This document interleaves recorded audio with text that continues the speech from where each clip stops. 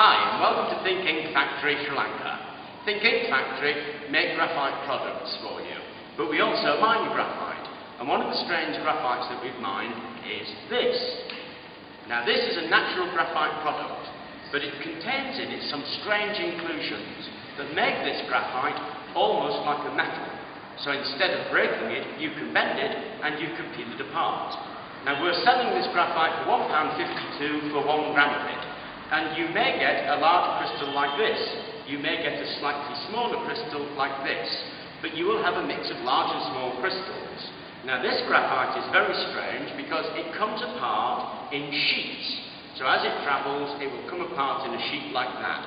And that's okay. It's the size across you want, not the thickness.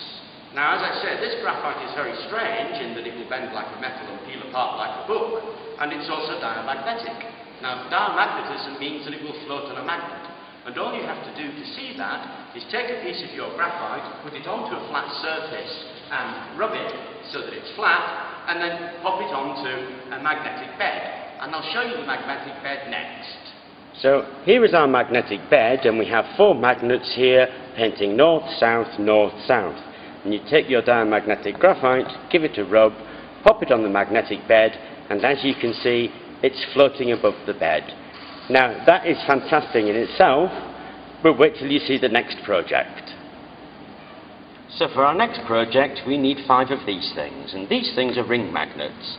Now they're 2.4 centimetres across, and in the centre they've got a 0.8 centimetre hole, and they're magnetised north-south, so there's north on the top face, south on the bottom. We also need a chip of our diamagnetic graphite, and we also need some ordinary disc magnets. Now I've chosen these for the same thickness, and that's 2mm thickness. All you do is you pop the disc magnet into the centre of the ring magnet. Now the disc magnet will want to lie like that naturally because of the magnetisation, and then once it's like that, if you flip it over, it will want to go into the centre. Turning that over in a small press, and you'll have your magnet made. You do that with 3 more of them, and you make yourself a little stack like that. Now the 5th one you attach to the bottom, but you don't put a disc magnet in there. So there are 5 ring magnets and 4 disc magnets in there. Now the next thing you're going to need, apart from your chip of graphite, is some kind of lens for focusing the sun.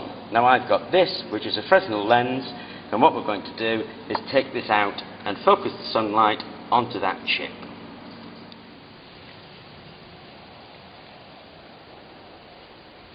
And there it is spinning in the sunlight.